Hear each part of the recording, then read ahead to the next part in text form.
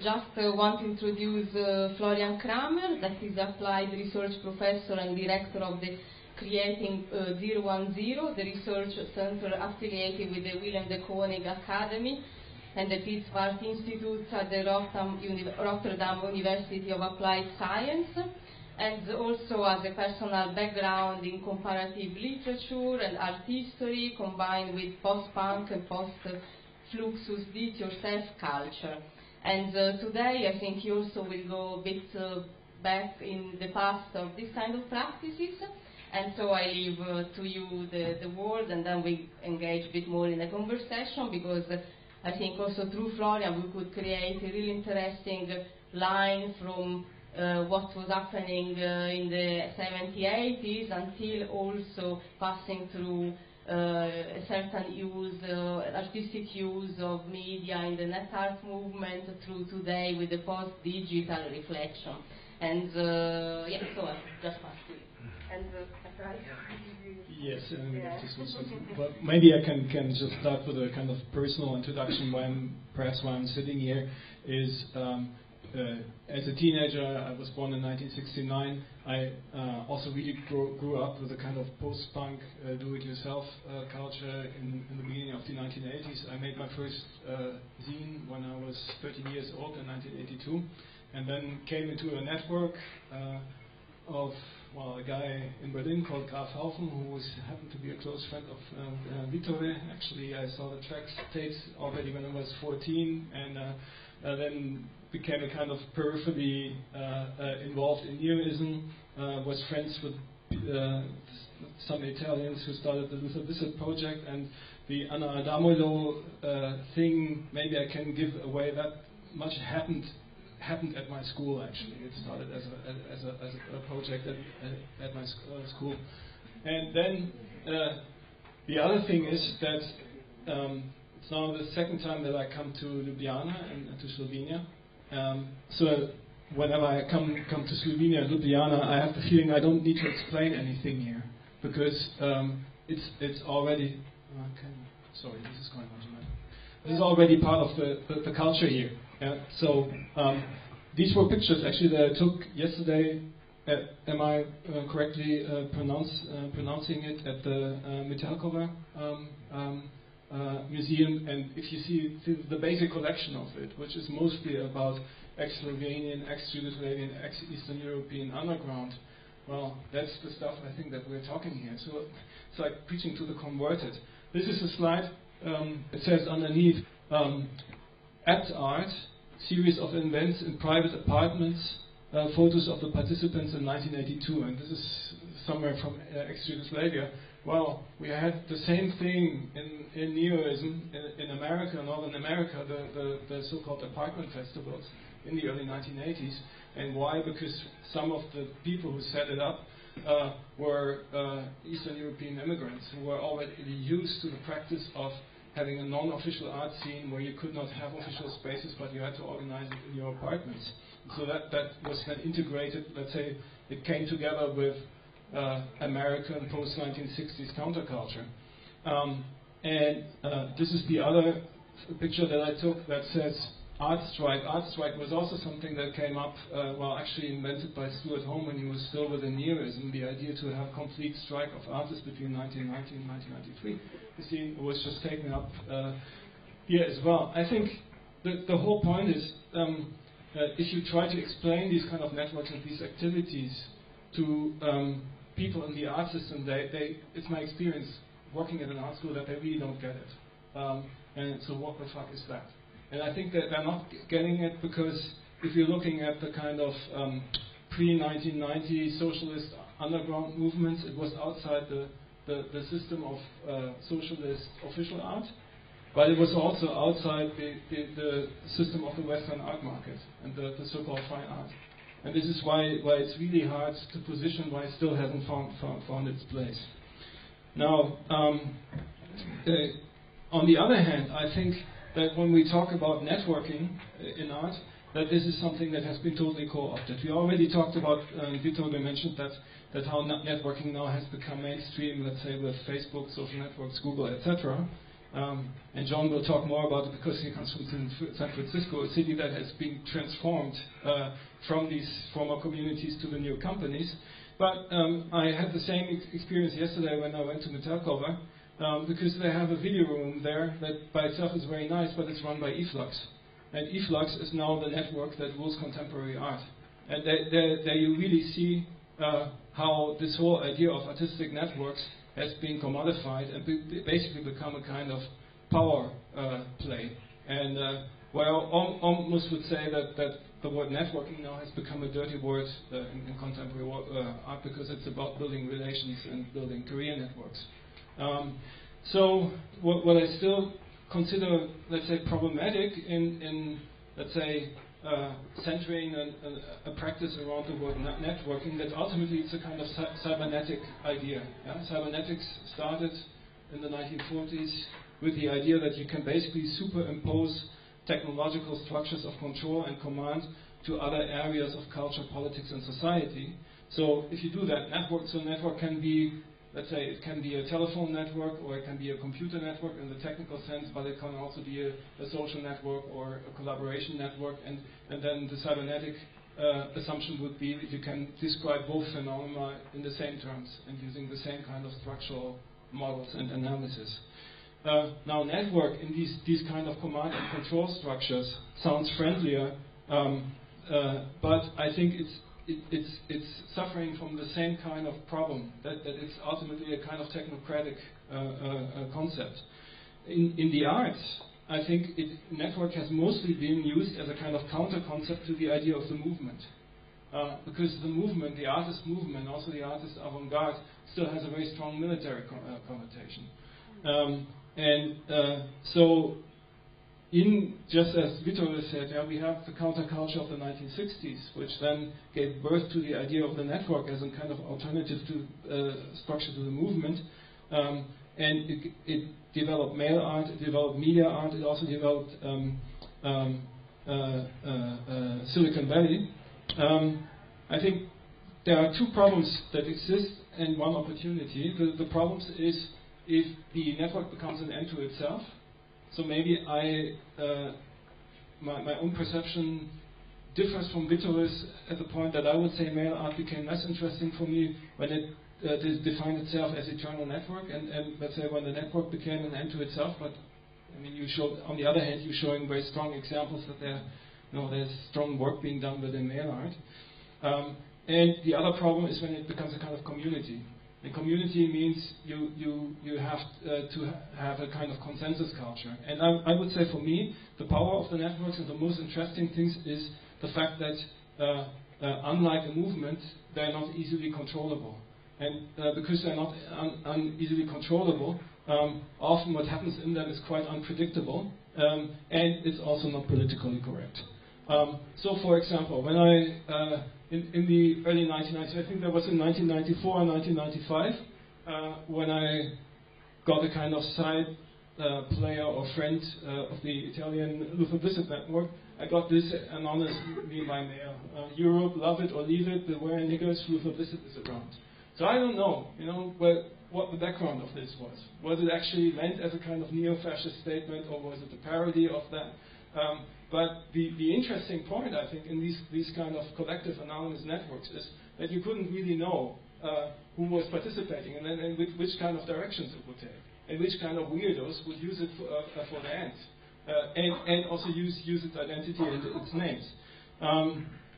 Another example that already has been mentioned by Vittore, we didn't prepare this in sync, but this is actually this is enlarged from Vinyl magazine, one of the mail art magazines that was the first kind of parody of File magazine by General Idea, which then was the parody of Life magazine.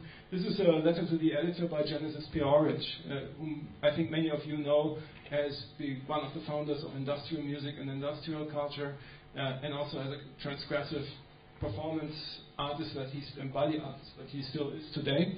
And he talks about how they had a kind of pornographic performance in Germany and were arrested by the police. This was in project, an exhibition that they did in 1976 in London at the ICA called Prostitution, where they also showed pornographic installations, and there was a big controversy. I think it was shut down by the police. He used to mail posters with the Queen that he would put some erotic collages on. Right. So he was arrested and processed in Switzerland because he had made to Switzerland these things, and he always had problems with Scotland Yard because of his mail. So there's one piece of this posters with the Queen at the show down here.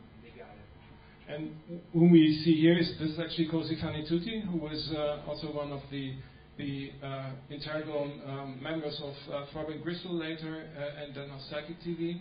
And she was back at that time also working as a model for pornographic magazines, so that became part of the performance art. I have an even more controversial example from early male art. This is from 1975. It was the Adolf Hitler fan club by Pauline Smith, a British male artist. Vittore, you for sure have been exposed to that.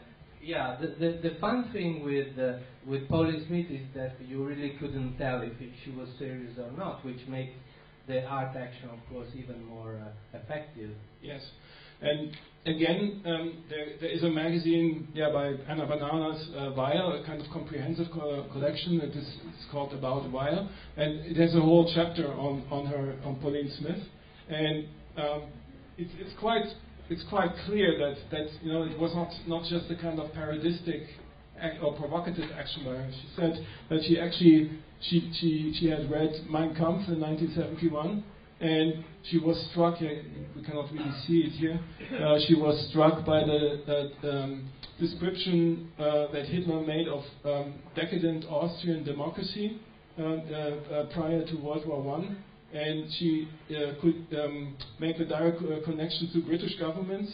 In 1971, in Russell's destruction of the community in which I lived was being carried out by commercially motivated people, whilst those who had the power to prevent this happening stood by like reeds in the wind.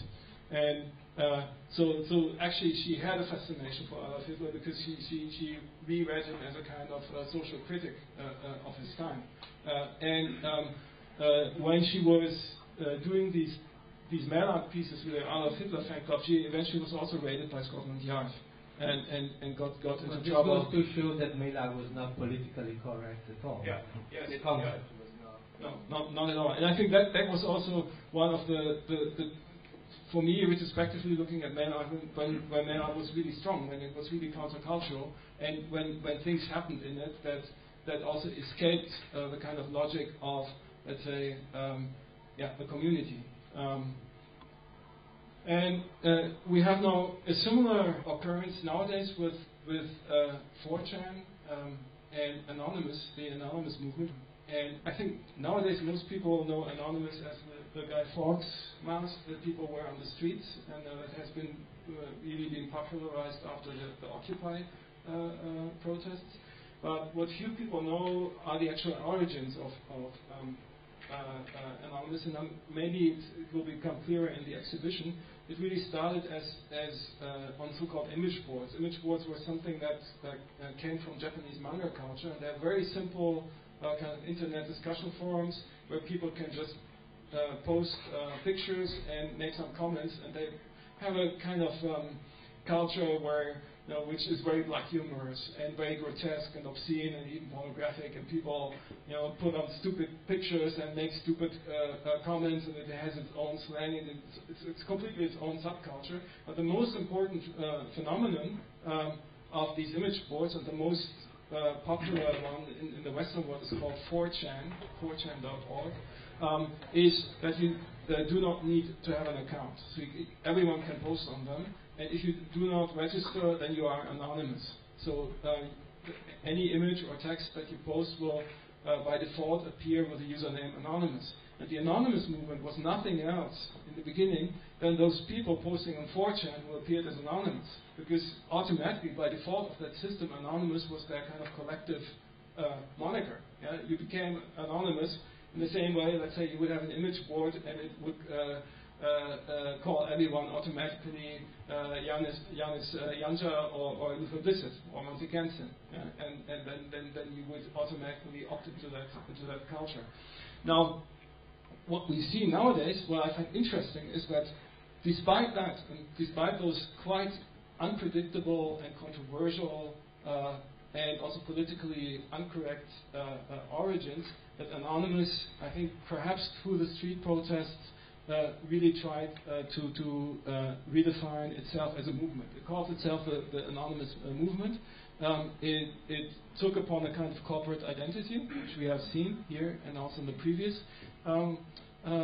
discussion. And what we also now see is that there's really partly a rift within that movement. One of the latest things that happened in that culture is the so-called Gamergate. For those of you who are a little bit into internet culture, there is a feminist project which is called the Feminist Frequency. It's mostly a YouTube channel, and it started with feminist critiques of stereotyping of women in Hollywood movies, and then they started a new series of videos which was on female stereotyping in video games. And that totally upset people from the image board culture, because that's very closely linked to gamer culture. It's of course very much a kind of body and also quite macho culture, where you have those ego shooters where, I don't know, all the female characters would be basically prostitutes, and you would get extra points if you shoot them, etc., etc. All that was addressed on the female frequency videos, but it really has resulted in a kind of witch hunt for the journalist, the blogger who has made these videos, and also a number of female game developers, and even to the point where they had death threats, etc., where people tracked down their private addresses, etc., etc. Now, this was coming from 4chan, from let's say the same kind of breeding ground for the Anonymous movement.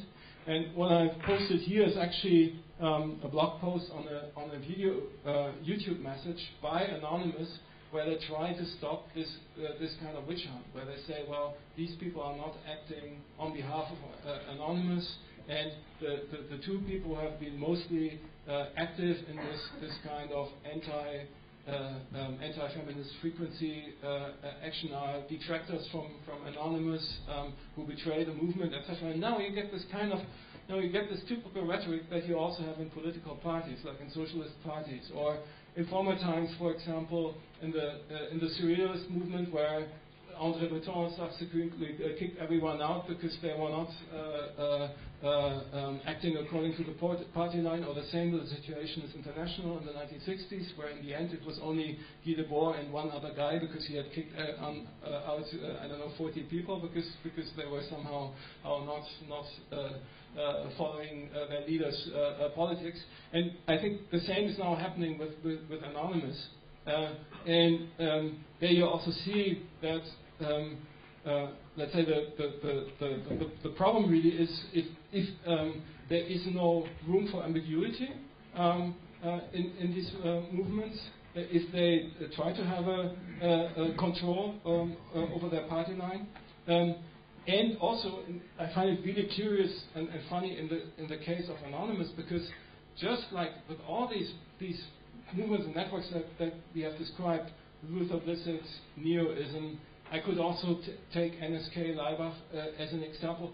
To some degree, they're all used totalitarian and fascist imagery. I mean, I think also that Anonymous is incredibly fascist in its imagery, just in the slide that they have shown. But they're not acknowledging that in their own self-reflection. Now, but I want to wrap up just going back to networking.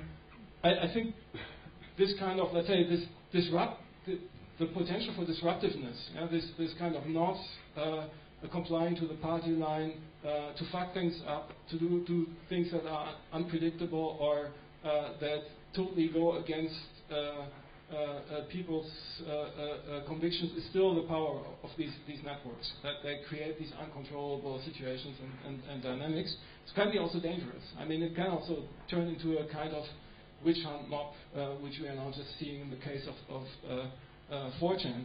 4chan has also been behind the leaking of the new pictures of Hollywood, female Hollywood stars whose iCloud accounts have been hacked. Then, on the other hand, eFlux and Facebook show that networking, can be exploited, can be commodified. So the question is, to which degree does disruption no longer be, to which degree is disruption no longer something that happens in networks, but rather that needs to be disruption of networking? And that's all I have to say. So for me, it's really question marks at this moment. It's really the question: how will we go on with this? Isn't a lot of the practices that we are showing here, don't they need rethinking? Because so much of it has been now appropriated into the mainstream. Thanks.